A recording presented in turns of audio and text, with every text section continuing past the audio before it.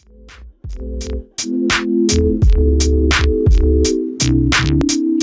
y'all, I am excited to kick off this next episode of Cocktails and Conversations. I am going to be sitting down with some friends and role models, women who have helped shape my life and encouraged me on my grow and glow up process. We're going to talk about all things 30, what we're looking forward to in the future, lessons we've learned in the past, and of course, our favorite cocktail. Enjoy! Okay. But today we are talking about all things 30 and, the glow up and kind of the enlightenment period that comes as we age.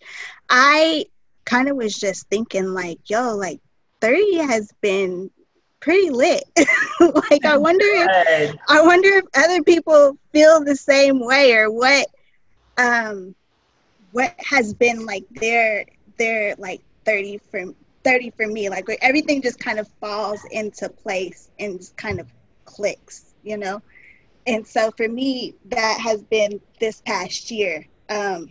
It's like flirty, 30 and thriving, things I love it. feeling it, so I was just kind of thinking the next year is coming. And God knows what it's going to bring, especially because we're now going through a whole pandemic and, everything is changing life as we know it. So it's kind of the scope of our conversation today. So my first question is kind of, what was your enlightenment period? Like I said, that period where everything just seemed to fall into place for you. Let's start there. Rita, you go first. I'm thinking because 30 was 20 years ago for me, plus some. And I know that I got married at 31. And I know that I started my career with Royal Caribbean, where I stayed there for 18 years, and that was a good ride. All that started with 30, but it carried me through. With we started to explore the country more and the world. We took some international trips during my 30s, but unlike you, Kelsey, it wasn't just 30. It was that whole decade. I wonder if you're feeling anxiety because you're entering 30 was so great, and now you're hitting 31 soon, and the world is in a totally different place. I don't know. I don't know that I would say that I'm anxious. I think I'm just, when you're on a roller coaster, kind of.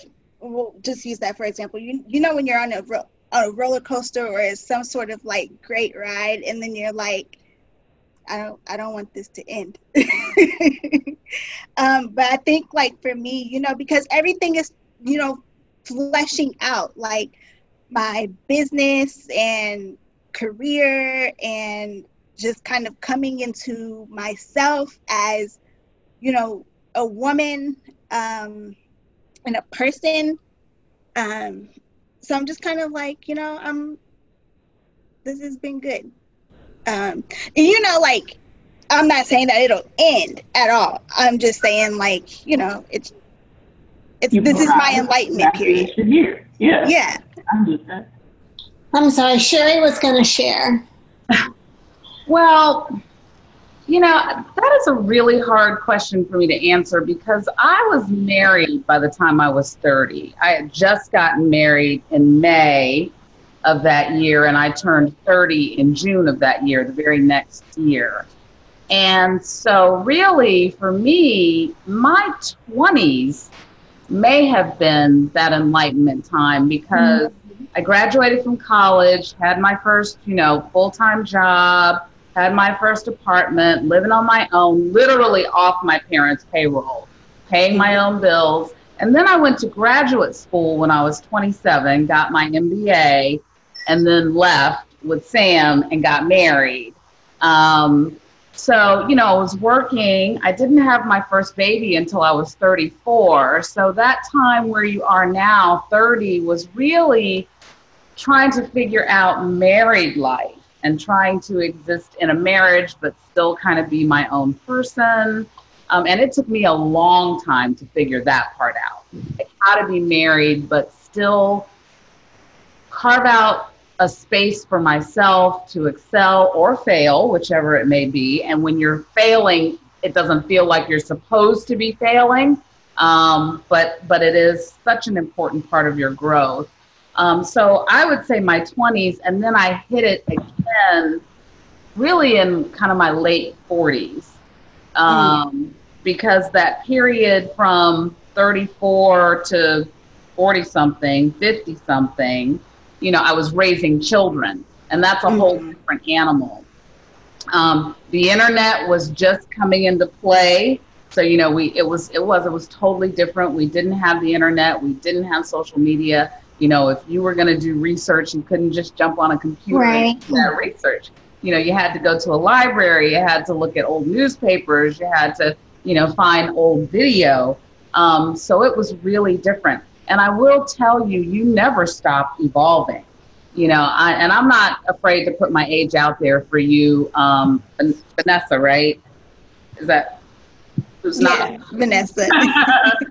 and Nicole. I am 57 years old, and I am still evolving, as I should be. I mean, I should still be growing and learning and, you know, failing and learning from the failures to keep evolving.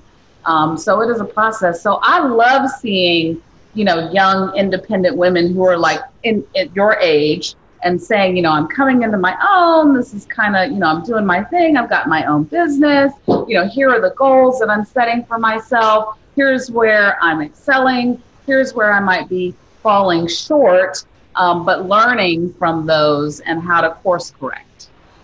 So it's an ongoing process. I think, Court, that is very similar to you, right? You're married and you guys are like, you up and moved to Georgia last year and y'all are trying to figure it out, and now you have a baby on the way. Yeah. So, you know, me and my husband were just talking about how crazy it's been because we got married in 2018, and then we moved, and then we moved again, and now, you know, here we are. We're expecting a baby in October, so it's kind of weird. But I would say, you know, I think at 29, just that whole year to where we had been married for a year, and I was still trying to figure out, okay, how do I get my career going, because I wasn't working for a few months. And so I was like, how do I get my career back, and how do I be a wife, and how do I, you know, he has a pretty demanding career too, so how do I support that? And then just when I felt like, okay, I've got this groove, then, you know, it was like, oh, well, here we are, we're gonna have a baby. And now I'm like, well, how do I, you know, still be a supportive wife, and then still, you know, have my career and then be a mom. I told him the other day, I said, how am I supposed to think of all this? I feel like I need a huge planner, because it's like I've got, you know, family time to worry about my family in Kansas, and then I've got him here, and then we've got a dog, and then we have, you know, this baby, this life where you're responsible for. So I think 29 for me was kind of like, okay, I've got my groove, and now 30 it's just like, oh, this is a little, it feels different, but it's exciting though at the same time, because I can feel myself growing up, and it's different than, you know, single Courtney is different than just married, and married Courtney now is married and becoming a mom Courtney, and you can see all those changes, and it's really exciting. So I think, you know, I think that's what has me pretty excited, and kind of now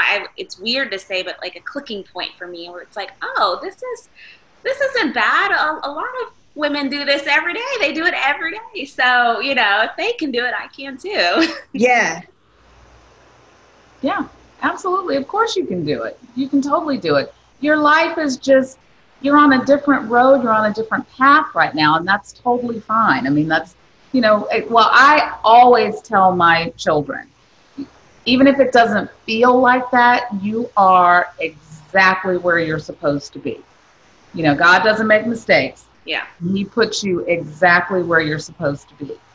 And like I said, even though sometimes it may not feel like that at all, but if it's a situation that's uncomfortable, it's just helping you grow and helping you get to, the next road or the next chapter in your journey. Because that's what it is. It's a journey, and it's twists and turns and things like that. And sometimes you may feel overwhelmed, like, how am I going to do this all? How am I going to be a mom, a wife, a mother, a sister, a daughter?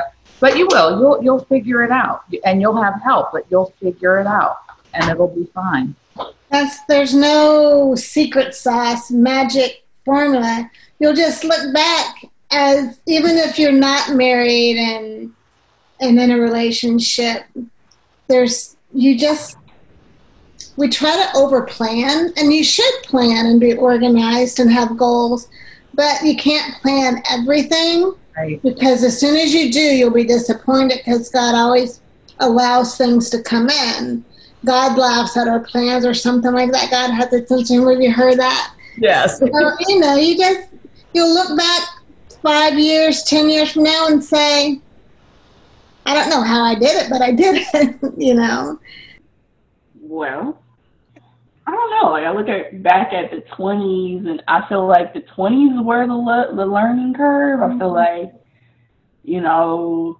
there was lots of lessons, some ups and some downs, and, you know what I mean? And so when I look towards, my 30s, it's kind of like a chill out. Like, I'm just more relaxed about coming into my 30s. And I think maybe part of that is just, you take all these lessons and you learn from them. And so, like, something I had to learn from is learning to protect myself and my space and honor myself. Yeah. And so,